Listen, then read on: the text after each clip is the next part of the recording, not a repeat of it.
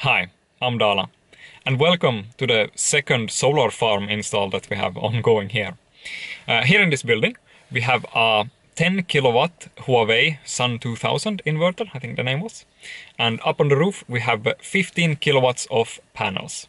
So this is a big boy install. I mean, it's like over double the power of the one that I have on my workshop.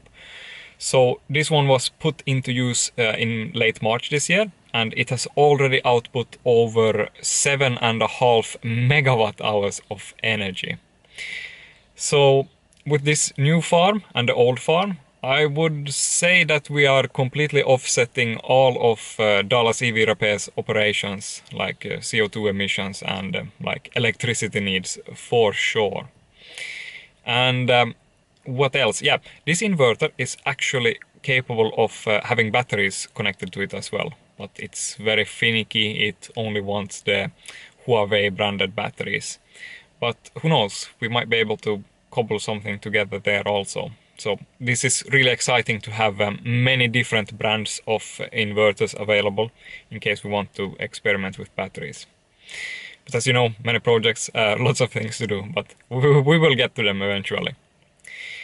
What else? Yeah, this is probably not the last solar install that I'm gonna do, because at the moment solar panels make a lot of sense, especially here in Finland. They are very cheap to put up, and the return of investment, it can be anywhere between 5 to 7 years, depending on what type of installer you have.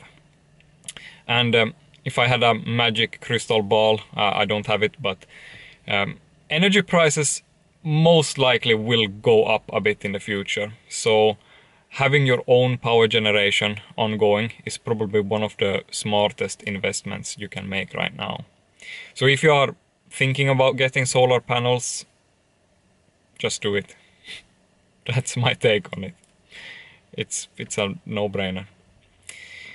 But yeah, like I mentioned, this is not the last install we're gonna be making. We'll probably expand with a few different brands also. It was very interesting to check out this Huawei one.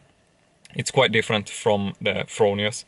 The Huawei plant management system also kind of by default, especially the web browser based one, it makes you manage like different plants that you have ongoing. So it's more maybe industrial compared to the Fronius, which is a bit more home use. So yeah, very interesting to try different brands of inverters.